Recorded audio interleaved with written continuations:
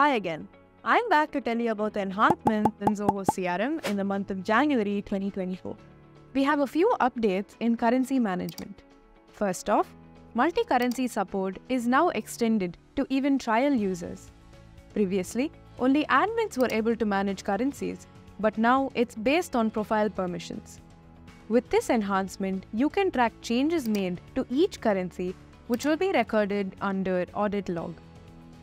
The thousand and decimal separator options are combined into one digit separator pick list, and the Indian separator format has been added to all currencies.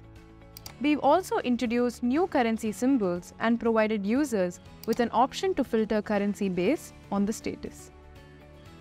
Moving on, a couple of enhancements in Canvas, where 1. Users can now customize even related list tables with various styling options like field selection, adding colors to rows and columns, resizing them, and even adding or removing rows and columns from the table. Number 2.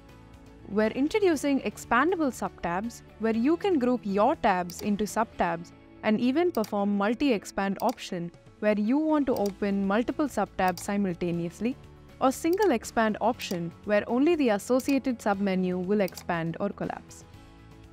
Users will now have an option to use rich text option for multi-line fields, which allows users to elevate the visual appeal of the data with various formatting options like different font styles, colors, strike-through, and etc. Users will also have the option to expand the text box to a pop-up.